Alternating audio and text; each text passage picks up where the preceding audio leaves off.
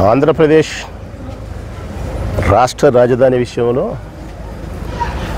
ఈనాడు విమర్శ చేసే తెలుగుదేశం పార్టీ నాయకులు కానీ ఇతర నాయకులకు కానీ నా సూటి ప్రశ్న 1-2 ప్రశ్నలు ఉన్నాయి, సమాధానం చెప్పాల్సిన బాధ్యత ఉంది.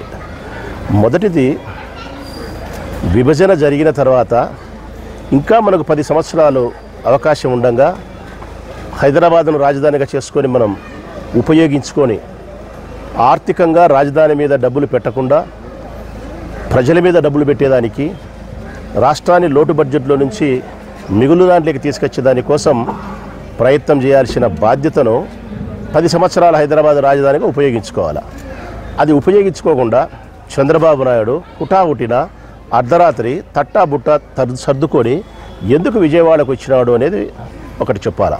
అంటే నీ వ్యక్తిగతమైనటువంటి ప్రయోజనాలు, నీ వ్యక్తిగతమైన కారణాల వల్ల, నీ భేషజాల వల్ల, నీకు జరగబోయే నష్టమో లాభాల వల్ల ఈ రాష్ట్ర ప్రజల మీద రుద్దడం అనేది ఎంతవరకు సమంజసమో చంద్రబాబు నాయుడు గారికి అది ఒకటి, అది చర్చ చేయరా.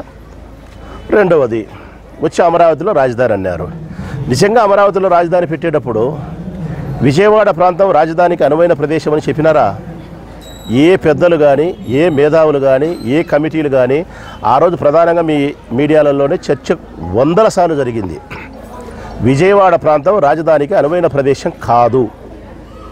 ఆ భూమి కానీ, నీరు కానీ, వాతావరణం కానీ, భూకంపాలకు కానీ, వరదలు వచ్చినప్పుడు వచ్చే పరిస్థితులు, ప్రమాదాలు కానీ ఏ రూపంలో కూడా విజయవాడ రాజధానికి అనుకూలమైన ప్రాంతం కాదు అని చెప్పినప్పటికీ విజయవాడ ఎందుకు సెలెక్ట్ చేసినారు?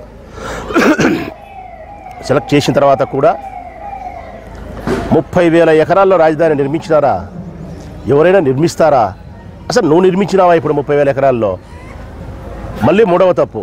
మొదటిది అక్కడి నుంచి పారిపోయి రావడం మొదటి తప్పు, రెండవది విజయవాడను రాజధానిగా సెలెక్ట్ చేయడం రెండవ తప్పు, మూడవది చేసిన దాంట్లో 30,000 ఎకరాల భూమిని కొనుగోలు చేస్తాము, ఇక్కడ రాజధాని నిర్మిస్తాము, సింగపూర్ తీసుకొస్తాము, ఇంకోటి తీసుకొస్తామని చెప్పి అబద్ధాలు చెప్పి ఒక్క కట్టడం కూడా చేయకుండా ఎక్కడేసిన గొంగలి అక్కడైన విధంగా అమరావతిని గాలికి వదిలేసిన మీరు ఈరోజు నూతన రాజధాని గురించి, 3 రాజధానుల గురించి మాటలు మాట్లాడుతున్నారు అంటే నిజంగా హాస్యాస్పదం. సరే, గతం వదిలేస్తాం, ఇప్పుడు జరగబోయే భవిష్యత్తు గురించి ఆలోచిద్దాం. 3 రాజధానులు ఏర్పాటు చేసినంత మాత్రాన ఈ రాష్ట్రంలో ఉండే ప్రజలకు జరిగిన నష్టం ఏంది? ఈ రాష్ట్రంలో ఉండే ప్రజలు ఎక్కడైనా ఎవరైనా గలం విప్పి ప్రశ్నించినారా? ఎక్కడైనా రాష్ట్రంలో సమైక్యాంధ్ర ఉద్యమం జరిగినప్పుడు కానీ, మరే ఇతర రకాల ఉద్యమాలు జరిగిన పద్ధతుల్లో ఈరోజు రాజధాని కోసం ఉద్యమం జరుగుతూ ఉందా?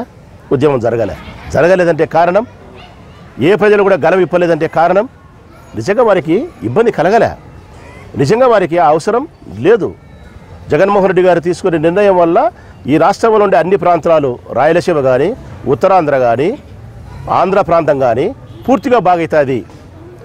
అభివృద్ధి వికేంద్రీకరణతో పాటు పరిపాలన వికేంద్రీకరణ జరగడం వలన ప్రజలందరికీ సమానమైనటువంటి స్వేచ్ఛ, సమానమైనటువంటి పరిస్థితులు, అనుకూలత ఏర్పడుతుందని చెప్పి ప్రజలు నమ్ముతున్నారు. ఇక్కడికి వచ్చింది కర్నూలుకు హైకోర్టు, ఇక్కడ ఉక్కు ఫ్యాక్టరీ వచ్చింది, మెడికల్ కాలేజ్ వచ్చింది, క్యాన్సర్ హాస్పిటల్ వస్తుంది. ఇదంతా అభివృద్ధి కాదా? ఉత్తరాంధ్ర ప్రాంతంలోకి తీసుకుపోయి విశాఖపట్నంలో పెడుతున్నారు. అసలు నిజంగా మనం కరెక్ట్గా మాట్లాడాలంటే ఈ ఆంధ్రప్రదేశ్లో విభజన జరిగిన తర్వాత ఉండబడిన ఆంధ్రప్రదేశ్లో రాజధాని పెట్టడానికి అనువైన ప్రదేశం అంటే ఇప్పటికే ఎదిగి ఉన్న ప్రాంతం, అభివృద్ధి చెంది ఉన్న ప్రాంతం, అటు పారిశ్రామికంగా కానీ, నాగరికతంగా కానీ అన్ని రకాలుగా ఒక రాజధానిగా ఉండడానికి కావాల్సిన అర్హత ఉండే ప్రాంతం నిజంగా ఈ 3 ప్రాంతాల్లో భావిస్తే విశాఖపట్నమే.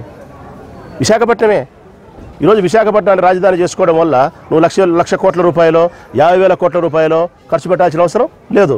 భారతీయ జనతా పార్టీకి సంబంధించిన నాయకులు రాజధాని మీద మాట్లాడడానికి అర్హత లేదు. ఎందుకంటే భిన్నాభిప్రాయాన్ని వ్యక్తపరుస్తున్నారు అందులో ఉండే నాయకులు. వాళ్ళ పార్టీ అధికార ప్రతినిధులు కానీ, పార్టీకి సంబంధించిన అధికారిక ప్రకటన చేసే వ్యక్తుల నాయకులు ఎవరైతే ఉండారో సుస్పష్టం చేసినారు. ఏమని? రాజధానిని ఏర్పాటు చేసుకునే నిర్ణయం పూర్తిగా రాష్ట్ర ప్రభుత్వానిదే. ఈ రాష్ట్ర ప్రభుత్వానికి సంబంధించిన అధినేత అయిన ముఖ్యమంత్రి గారికి ఉంది తప్ప మరెవరికి లేదు. కేంద్ర ప్రభుత్వానికి ఎటువంటి ప్రమేయం కానీ, ఇబ్బందులు కానీ లేవు. ఆ రోజు మేము వచ్చి ఇక్కడ ఏదో భూమి పూజ చేసినప్పుడు నరేంద్ర మోడీ వచ్చినాడు కాబట్టి మార్చకూడదు అనేది అభిప్రాయం లేదు.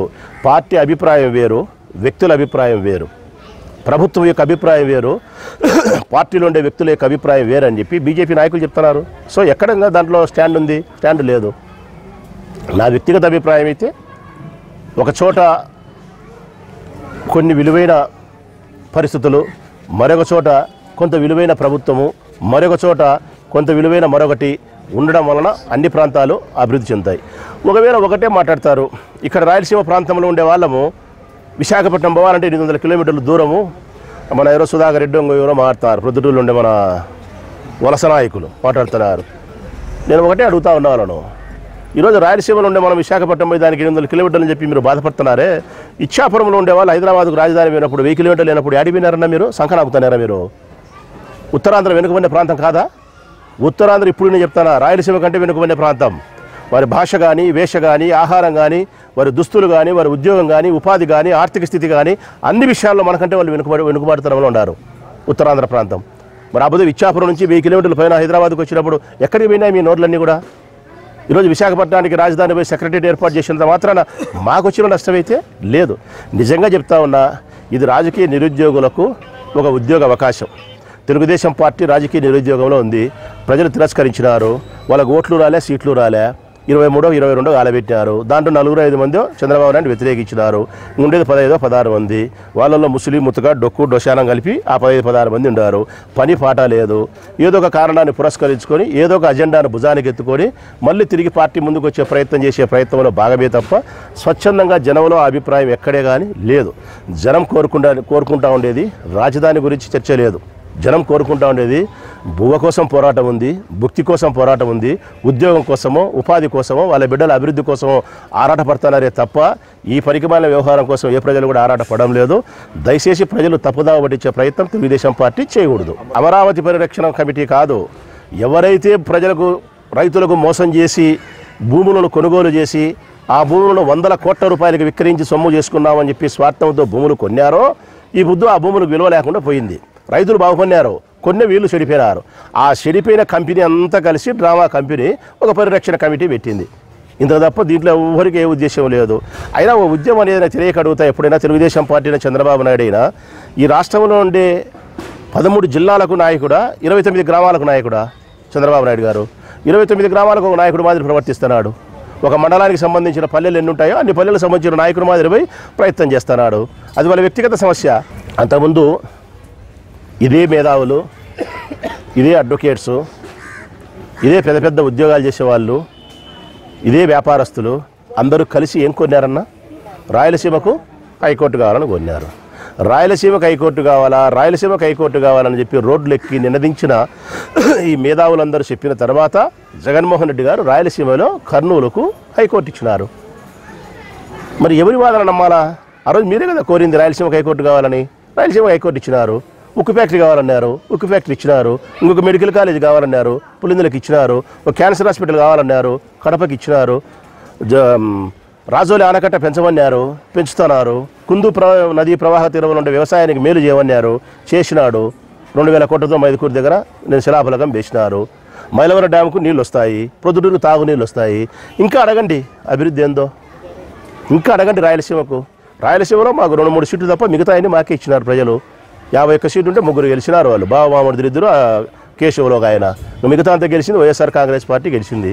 51 సీటుకు 48 సీట్లు ఇచ్చిన రాయలసీమ ప్రాంత ప్రజలు మా గుండెల్లో ఉన్నారు. వైఎస్ఆర్ కాంగ్రెస్ పార్టీ గుండెల్లో ఉన్నారు రాయలసీమ ప్రాంత ప్రజలు. రాయలసీమ ప్రాంత ప్రజల రుణం తీర్చుకోకుండా జగన్మోహన్ రెడ్డి రాజకీయ నిష్కరణ జరిగే ప్రసక్తే లేదు. ఈ ప్రాంత ప్రజల యొక్క రుణం తీర్చుకుంటాం. ఈ బిడ్డలను ఒకనాటిగా ఆర్థికంగా, ఉద్యోగ, ఉపాధి విషయంలో వీళ్ళను చాలా గొప్పలను చేసి తీరుతాడు జగన్మోహన్ రెడ్డి గారు. అంతవరకు రాజకీయ నిష్క్రమణే లేదు. ఎవరు ఎన్ని చెప్పినా కూడా రాయలసీమ కోసం ఎంత చేయాలనో అంతా చేస్తారు ఆయన.